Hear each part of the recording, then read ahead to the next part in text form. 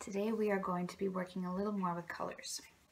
So we talked about the primary colors already, red and yellow and blue, and then we went to the complementary colors.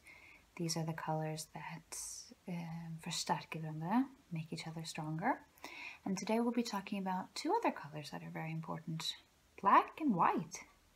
And you know, between black and white, there are thousands of shades of something that's called gray. So today I would like to do a little bit of art with you. We will be needing a paintbrush, some water,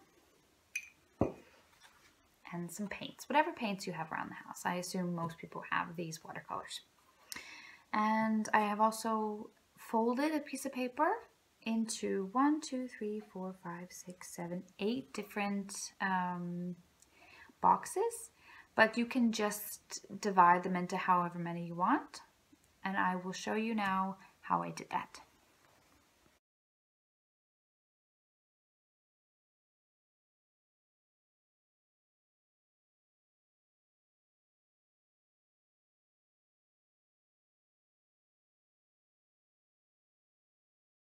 Now we have our paper.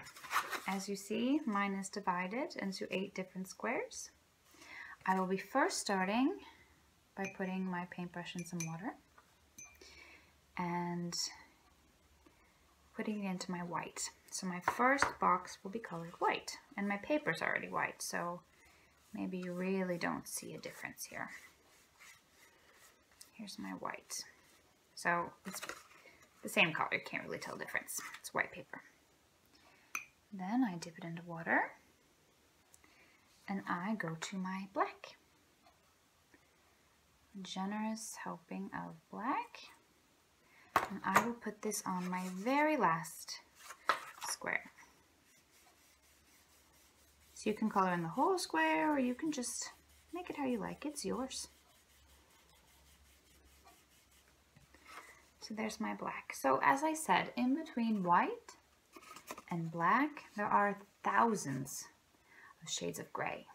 But we will see how many we can make between here. So I will dip my paintbrush back into the water, and I will put just a little bit of black into my white and mix a bit and put it on my next square.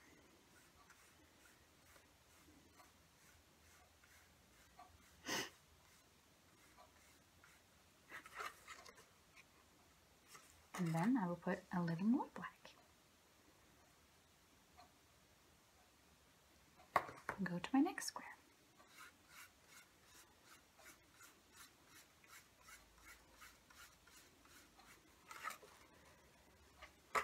And then a little more black.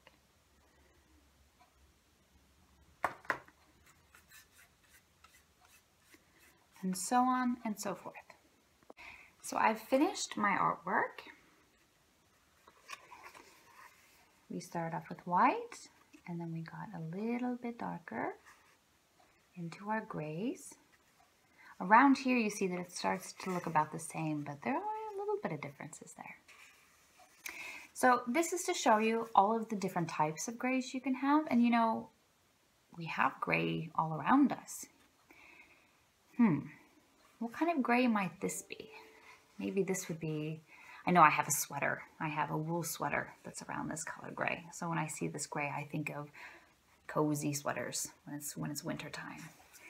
You know, maybe if you see this one, maybe it's the gray of an animal that you know. My cat is many shades of gray, actually. So maybe I think about him. What are other things that could be gray? Are there certain weather types that are kind of gray? Think a little bit about it. Think about all the grays you see in your life. And you know, there are artists, famous artists, and in fact, that have made their paintings based on gray and white and black. I will show you some examples. So now, after you've done this, feel free to make an artwork if you want, using only black, white, and gray. Till next time, bye.